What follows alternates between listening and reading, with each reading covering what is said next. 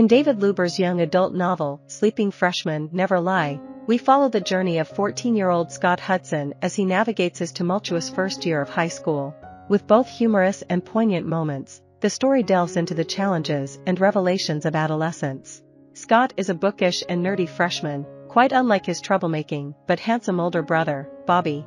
He enters high school with his friends, Kyle, Patrick, and Mitch, who are equally clueless but promise to stick together. However, high school isn't what Scott expects, and he faces bullying from older students, particularly Wesley Cobble, who takes their lunch money. At home, Scott's life becomes even more complicated when he learns that his mother is pregnant. Overwhelmed by the changes in his family, he begins writing a survival manual for high school, intended for his unborn sibling, whom he affectionately nicknames Smelly. Meanwhile, Bobby returns and warns Scott that things will change once the baby arrives. Scott tries to connect with Julia Baskins, an intimidatingly beautiful girl from his school, by joining the school newspaper. However, his efforts to get closer to her do not yield the expected results.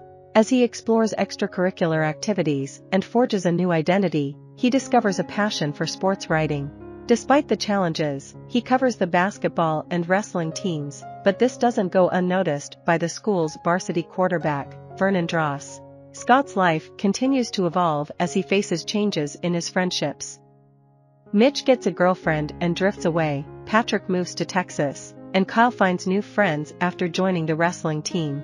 At home, the renovation of a room into a nursery and other family dynamics add to Scott's stress. In the midst of all these changes, Scott becomes acquainted with Lee, a unique and enigmatic classmate known for her distinctive appearance.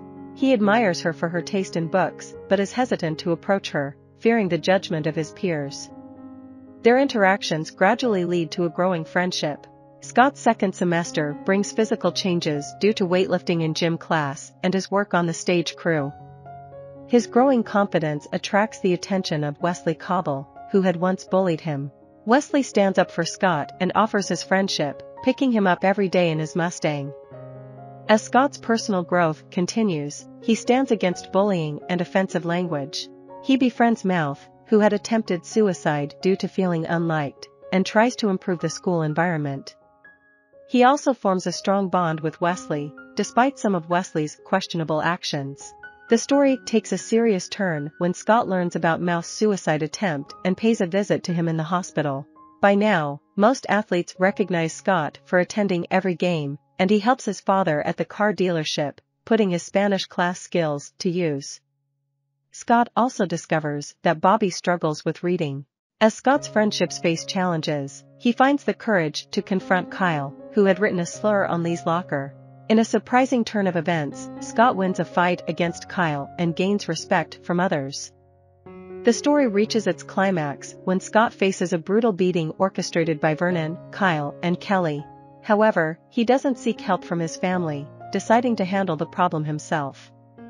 Meanwhile, his friendship with Lee faces its own challenges. The narrative concludes with a memorable school dance, where Scott dyes his hair red for Lee, but she has returned to her natural look. They face an unexpected journey to the dance as Scott's parents need to be rushed to the hospital. Ultimately, the story highlights the importance of friendship, resilience, and personal growth in the face of life's challenges.